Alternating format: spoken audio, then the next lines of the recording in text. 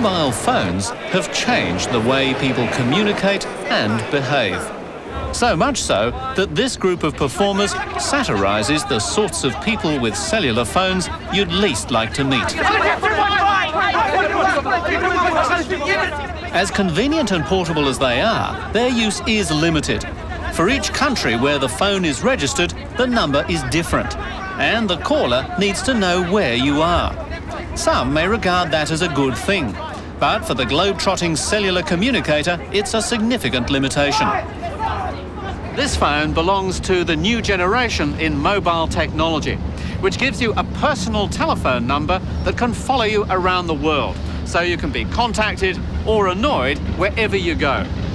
Using this phone, called a GSM phone, I can make phone calls from Australia, New Zealand, France, Hong Kong, or any one of 25 participating countries without any restrictions. The secret is digital. This is a standard phone, and this is a GSM phone. They look virtually identical, but the GSM phone uses digital technology to process the call rather than the older analog system. It's a bit like the difference between a compact disc and an LP. GSM, which stands for Global Systems for Mobiles, was first proposed in 1982 in Europe.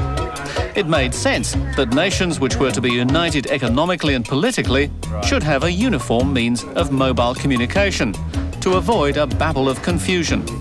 And the idea is catching on. The GSM standard is now being adopted by many countries outside of Europe. All the phones use the same radio frequencies, the same encoding of information, and the same speed of data transmission. This ensures complete compatibility between all the equipment, no matter where it's made or where it's being used. And at the heart of this international personalised telephone system is the SIM, or Subscriber Identity Module. SIM is GSM speak for an electronic chip, which contains all the information needed to identify the user and authorise access to the network. All you have to do is insert your chip into the back of the phone. And all SIMs are completely interchangeable between phones. For convenience, some phones have been designed to accept the chip mounted on a piece of plastic that looks like a credit card. I don't even need a phone of my own.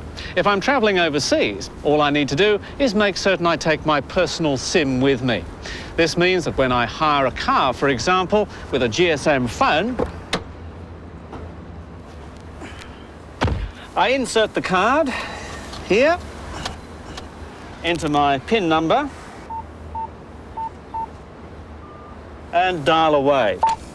All the calls are charged at a local rate, but are centrally billed to my home account. Let's say I'm travelling in Paris, but my home base is in Sydney. When I switch on in the Champs-Élysées, the French end of the system asks the network in Australia if I'm a registered user.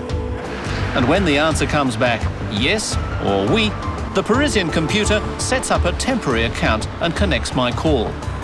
All this happens in the blink of an eye. And what if someone in Australia wants to call me?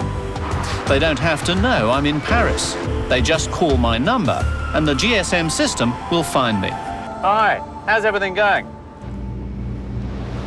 But how secure are our conversations? Well, the answer is pretty secure. For a start, the information is digitised, which means it sounds just like a fax machine signal. Then the bits of information from 8 separate conversations transmitted on one frequency are chopped up and mixed around with the conversations on surrounding frequencies. Oh, and by the way, all the data is encrypted, and the key to the code is constantly changing. The digital system has other advantages. It will be possible to transmit data and faxes as easily as voice. And many systems include a paging service. This means that the phone operates just like a pager, where messages can be left and appear on the screen of your phone the next time it's switched on, no matter where in the world you are. Of course, one person's mobile office may be another's romantic rendezvous. The growth of cellular phones has been phenomenal, and with GSM technology, that success can only continue. Maybe the time has come to rethink the etiquette of mobile phone use in public. perhaps a set of international rules that can be understood in any language.